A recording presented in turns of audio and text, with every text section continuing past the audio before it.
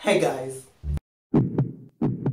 So I have a major problem with Hollywood and how they depict Africa. Aside from people thinking Africa is a country, now they think it's predominantly white.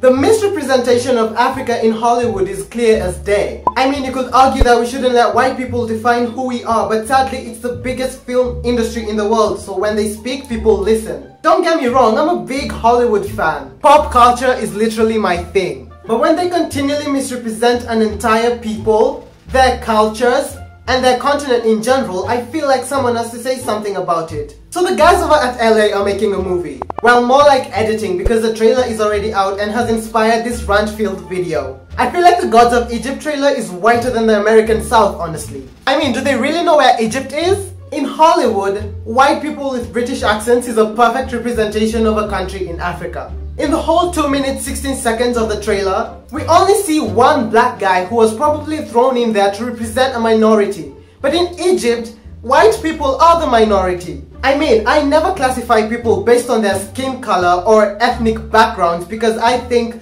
such differences breed more harm than good. But when such atrocities are committed, I feel like someone has to say something. The movie looks like a normal, mythical or adventure movie, but couldn't it have been a little bit more interesting? But couldn't it have been a little bit more realistic? You might argue that it was written, directed, produced by white people. But this in no way justifies turning ancient Egypt white. At this point, I feel like even when they make slave movies, instead of casting black actors, they should cast white ones, because why the fuck not? Last year, something similar to this happened with Exodus, which flopped in its opening weekend, maybe due to the boycott Exodus movie hashtag that saw people disappointed and outraged about the inappropriate casting of white people in a black people movie. I mean, there's no way that it's okay for white people to represent ancient Egypt, no matter how you look at it. I mean, seriously, do they think Egypt is in Europe? The film is directed by Alex Proyas, who was born in Egypt and should know better, and follows the antagonism of Egyptian gods Horus and Set, who are apparently white also. The movie will premiere February 26, 2016, and will probably follow in the failed footsteps of its distant relative Exodus.